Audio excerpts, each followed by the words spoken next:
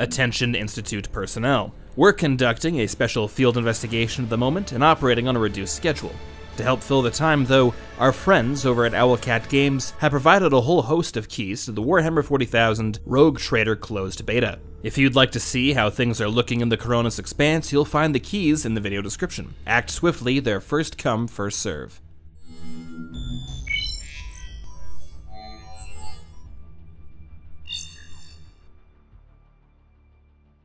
The Space Marine Legions were never just an army, they were a symbol. Of what exactly would depend on their beholder: military perfection, humanity's unwavering determination, the might of the Emperor. A good iterator could convince the crowds that gathered to see them that the legionaries represented in a number of things. Yet above all, they were a living testament to the Great Crusade, physical evidence that roared across the skies and marched through the mud that this ultimate human undertaking wasn't just a bunch of lies or a deluded fantasy. The Astartes were proof that a better world and a better galaxy was possible.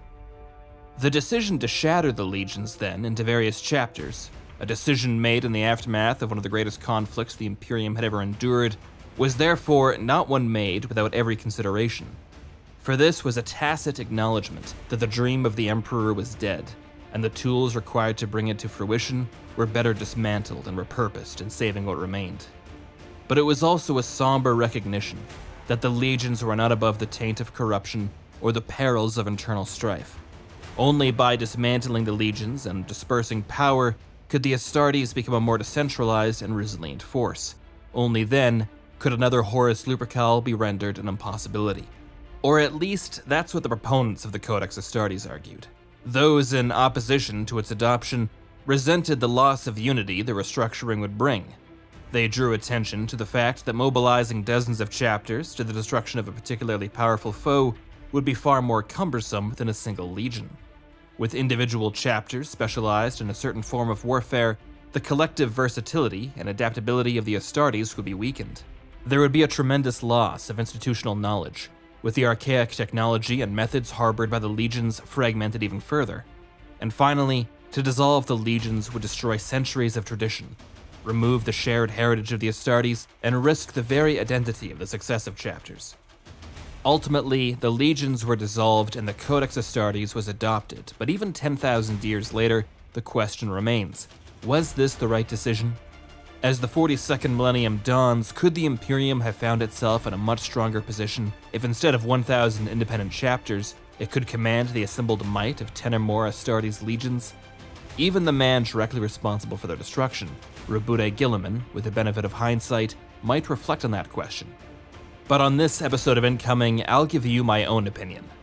Now, I must confess, earlier in my career, I considered this question to have a pretty clear answer. Breaking the legions was a mistake, full stop. And my rationale was pretty simple.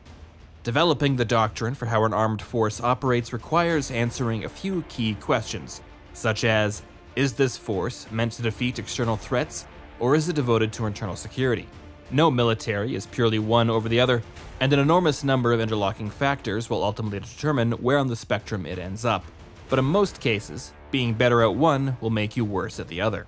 Breaking the legions into smaller chapters and giving them their independence definitely qualifies as a fairly major shift towards internal security, and as a consequence, the Astartes are now just that much less suited towards fighting external threats. Compared to a legion, a chapter has greatly reduced defensive capability. It's ill-suited to long campaigns or wars of attrition without Imperial support, and when they are supported, there can be a lack of experience or coordination when running joint operations. They also have a limited strategic focus, with smaller military units like chapters only able to exert power across a correspondingly smaller area. These and the other arguments initially made against the Codex Astartes are totally valid. There's no denying that some of the military doctrine that was adopted to prevent large-scale rebellions among the Astartes will directly inhibit their ability to conduct a war. And that argument was enough for me. The legions were demonstrably better suited towards protracted campaigns and large-scale battles compared to the chapters. Therefore, breaking apart the legions was a mistake. But while this mindset is reasonable and rooted in reality, it repeats the oldest and gravest mistake humanity can make.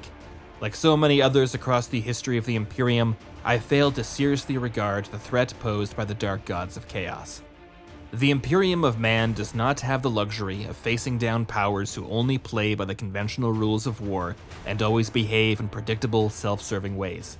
Sensible policies, checks and balances, these are all completely impotent weapons when it comes to preventing the defilement of the soul. Xenos races too have grown increasingly capable of supplanting Imperial rule, and while the psycho-conditioning of the Astartes has so far proven resistant to alien philosophies, there is no guarantee this will always be the case. In this kind of environment, when the threat from within can be just as dangerous as the threat from without, internal security needs to be regarded as an absolute essential, not only during times of heightened alert, but constantly. In his arguments, Guilliman was right too. Another betrayal on the scale of the Horus Heresy would destroy the Imperium with no chance for recovery. In this case, shifting towards internal security was not a direct pivot away from external threats, it was more nuance, hindering some elements but making others more resilient. What really changed my mind, though, was seeing how chapters are typically deployed in the 41st and 42nd millennia. The galaxy is in a very different situation now than the one faced by the Great Crusade. There is no ever-advancing front, no area behind the lines. There are only pockets of resistance in a sea of wilderness. The war is everywhere, with any system not directly under siege itself, nevertheless on permanent war footing to support efforts elsewhere. Many important Imperial worlds are completely cut off from one another, and even the greatest bastions of Imperial strength might be assailed by forces so devastating that their resources must be wholly reserved for their own defense. Within this theater of war, Space Marine chapters are rarely assembled in their entirety. For the most part, individual companies, squads, or fire teams are sent to whatever front, whatever battle they can make the greatest impact within. The Astra Militarum and some other Imperial organizations are much better suited to protracted wars of attrition, so in these cases the Astartes are better utilized as the tip of the spear in the attack, or in a critical point in the defense. They are force multipliers, amplifying the effectiveness of the Imperium's war effort beyond its inherent capabilities. Only against the most powerful threats will an entire chapter be assembled, and only once every few generations will multiple chapters need to be assembled in common purpose. The Wars of Armageddon, the Siege of Rax, the Battle of Macragge, and the devastation of Baal, for example. And even in an era when encroaching Tyranid hive fleets and awakening Necron tomb worlds make these larger campaigns more and more common, there are so many other threats that need to be dealt with first, it is still very uncommon for a chapter to deploy more than a couple companies together.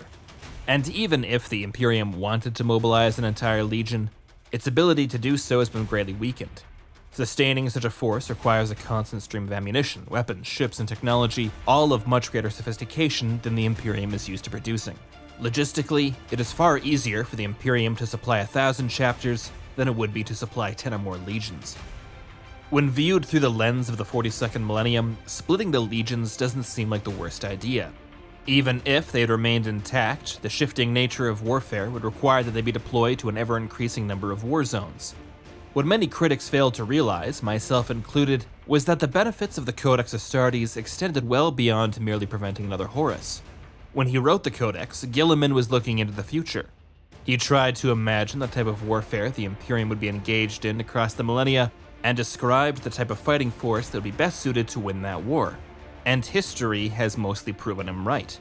For 10,000 years, the kinds of battles in which the strength of an entire legion have been necessary for victory were the exception, not the rule. But this may be changing. With the fall of Cadia, the spread of the Great Rift, encroaching hive fleets and rising tomb worlds, the galaxy is undergoing another seismic change. Already, Guilliman has made some amendments to the Codex Astartes, and who's to say that the restrictions on chapter strength might not be rescinded? Whatever you think of the man, none would deny that Guilliman is a pragmatist, willing to shatter established norms in the pursuit of any advantage. But what is our final verdict? Was breaking the legions a good move or not? I think it was. Even before the ashes had settled on Terra, Guilliman correctly identified what the future of the Imperium was going to look like, and designed the force best suited to defend it. Could Guilliman have been more diplomatic in how he presented his codex to his brothers in their respective legions? Of course, but I don't think that was his objective. The Codex Astartes was as much a display of political power as it was a military treatise. In breaking the legions, Guilliman solidified his place as the Emperor's successor. After the heresy, the Imperium needed a confident, central figure to rally around, and enforcing the adoption of his codex, Guilliman displayed his capability as a statesman and a leader.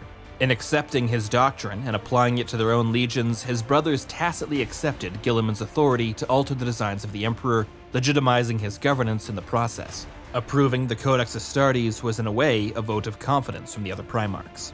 But the right decision in the 31st millennium may not be the right decision in the 42nd. I think the Tyranids alone provide a reason for re-establishing legion-sized forces of Astartes. Guilliman might want to call them something else, or make it a more centralized confederation of already aligned chapters, but however it's done, I think larger formations are necessary.